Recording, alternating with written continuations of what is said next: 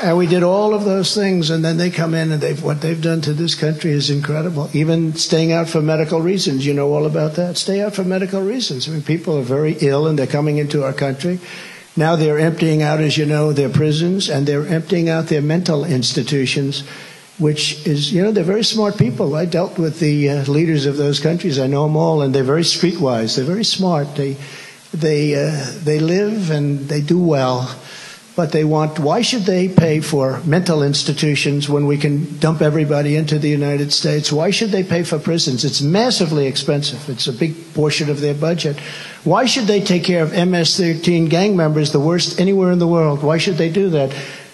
When the stupid people running the United States will do it for them. And what they're doing is poisoning our country. We can't let it happen anymore. Every day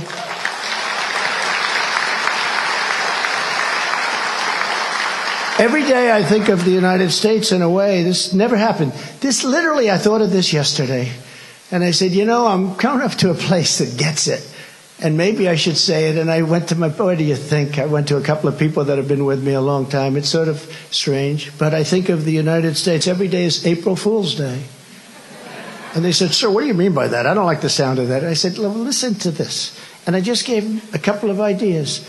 We have open borders when they should be closed. It's April Fool's Day.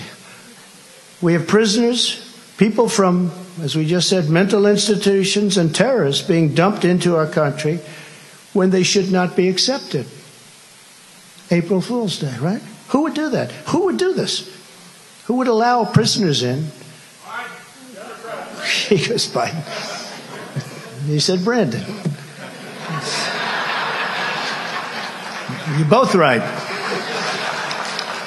We have no voter ID when everyone wants voter ID. Even at the Democrat National Convention, they had a card on the front of them that was like bigger than their chest, with the exception of some people. They had a card. It had everything, pictures, everything. But not for the United States votes, right? So think of it. No voter ID when everyone wants it. Even the Democrats, they did a poll. 88% of Democrats want voter ID. They don't want, because they want to cheat. That's what they're best at. We have a woke military that can't fight or win, as proven in Afghanistan, and we rebuilt the entire military, but we